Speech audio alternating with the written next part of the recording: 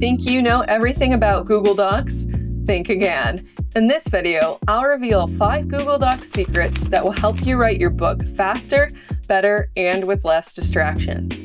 Discover how to research effortlessly, format like a pro, and easily brainstorm different plot points.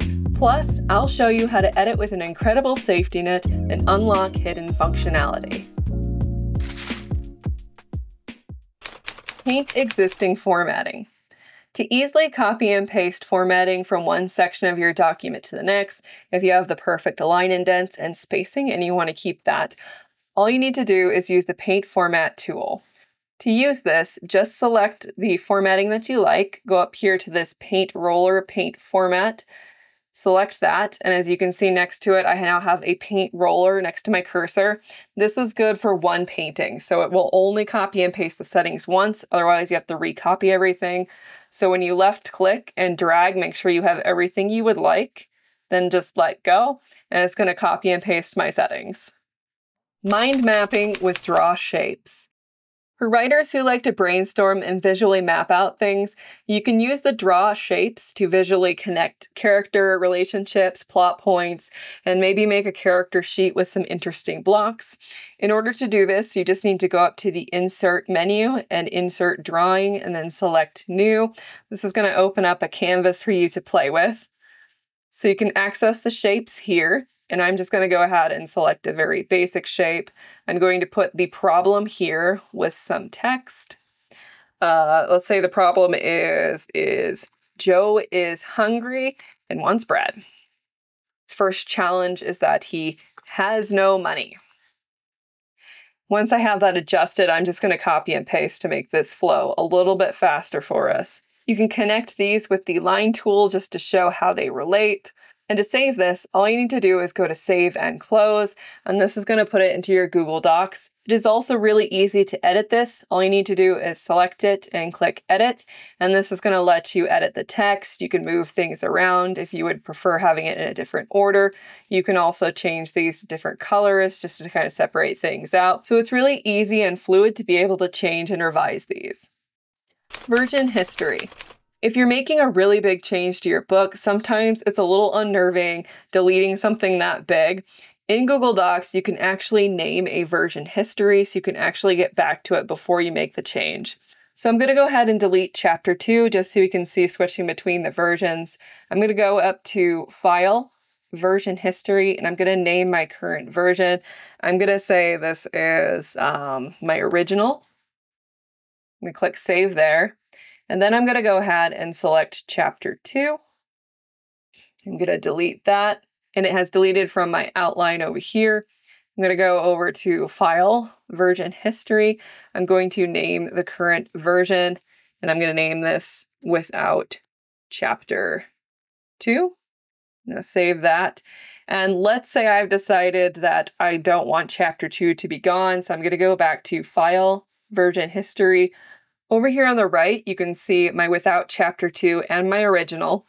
If I scroll down Without Chapter 2 to where Chapter 2 is, you can actually see that this is struck out, saying that it's not in my current draft. If I did want to revert back to the original, all I would need to do is right-click next to these dots and say, Restore this version. I can also rename or remove it or make a copy if I want another kind of copy to play around with. I'm going to go ahead and click Restore, just so that I have peace of mind that my final copy of the story that I have multiple copies of is safe. And you can see right here, chapter 2 has appeared. So I was able to test what it was like without chapter 2 easily and quite painlessly. Google search within your document. One of the easiest ways to get distracted from writing is by leaving your writing software. So if you need to do a quick Google search and you find yourself ending up on YouTube or social media, you can utilize Gemini if you need to look something up, which will keep you in your document and focus during writing time. To access Gemini, you select up here.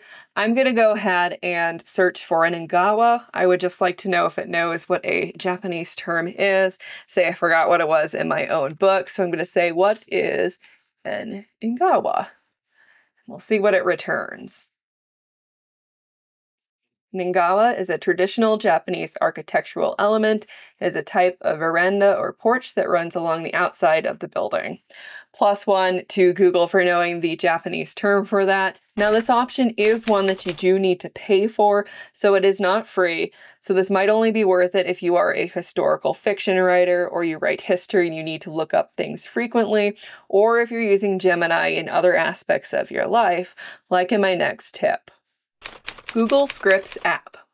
Since Google Docs is a cloud-based software, you are able to use scripts to be able to modify and add functionality to your document if you would like. One of the things I started playing around with was creating scripts that would help shorten different things that I wanted to do. An example is creating a word count at the end of my chapter after every chapter. So chapter 1, it's going to spit out what the word count is for that. Now I did a little bit of programming when I was in high school with PHP, a little bit of JavaScript and C+, but I actually used Gemini to export this out for me. So to access this, I'm going to go up to Extensions, Apps, Script, and this is going to open up a new window that's going to give me a JavaScript code and a little bit of coding that you can mess around with. And here's the code that I was given. It specifically looks for chapters that are broken down from heading 1. So if you use something other than heading 1, you would need to modify the script. But it's going to go ahead and it'll find the chapter heading and then it'll find the chapter end by looking at the next heading. And then it's just going to calculate my word count and it's going to go ahead and spit it out in italics with kind of like a gray color. So I'm just going to go up here and I'm going to select Run. In order to run the scripts, you are going to have to give it permission. So I'm going to go ahead, since I wrote this script, I'm going to go ahead and say that I trust it. You do want to make sure if you're downloading code from other people that you know exactly what it's doing, because this does leave you vulnerable. But this is something that I personally played around with on Gemini, and it's something that I don't intend to give to anyone until it's really good and solid and pared down. So it's already started and it's already completed here at the bottom. I'm going to go over here to my Staff of Justice. I'm going to open up my outline, going to go to chapter 2, and you can see it's added right here, this word count right there at the bottom.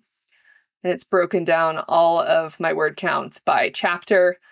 Now the script is limited. It doesn't automatically update the word count. You do need to manually delete the word count if you do update it later and want to get a more accurate number. It doesn't count things exactly. I think there's a specific way that it's counting the lines and spaces.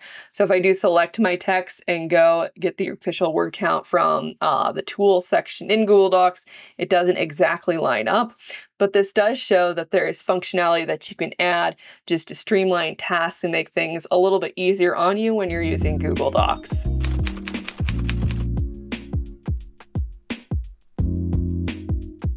If you liked this tip, subscribe to be notified of future releases, like 10 must-have tools for indie authors or my 5-app script for Google Docs.